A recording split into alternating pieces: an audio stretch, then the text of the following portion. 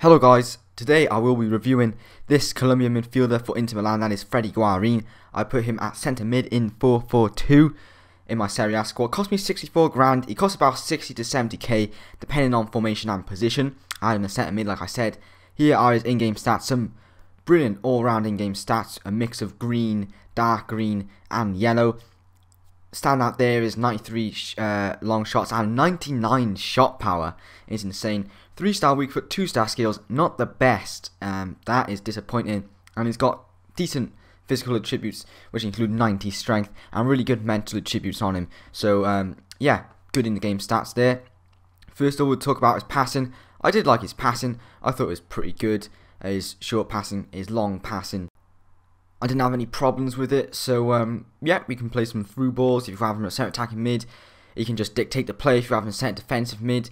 So yeah, and his dribbling is actually pretty good, his dribbling, but obviously he's only got 2-star skill moves, and that is a real downer. Anyway, moving on into his defensive work, I find his defence is really good, so he would make a good centre defensive mid. His interceptions are awesome, stand tackles are good, slide tackles are good, and he just does seem to be there to clean things up.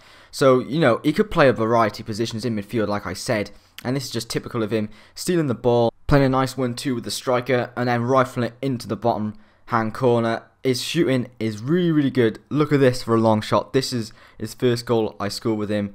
It was an amazing goal, cannoning in off the post to win the Gold Cup final, I think, for me. So his short range and his long range shooting are really good, and you can't really feel that shot power behind him. However, his left foot is not that great. You just can't feel that same power behind it. I don't think I managed to score with his left foot. It wasn't the best, to be honest. It's just typical work of him, just charging forward, driving force in midfield, and the keepers just can't catch his shot. He's got good free kick stats, you know, driven free kick, 89 free kick accuracy, 99 shot power. I didn't get to try out his free kicks, unfortunately.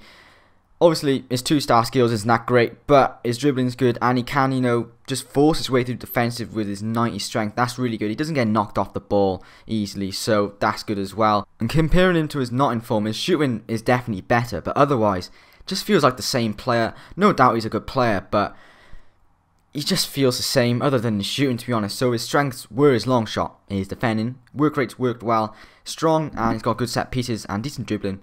Weaknesses are his 2-star skill moves, his left foot, and it's just not much of a difference compared to his not informed card. But I'll give him an 8.5 out of 10 rating. He's a really good player. He's not worth the extra 60 to 70k more, but he's a goddamn good player, guys. So thanks for watching this review.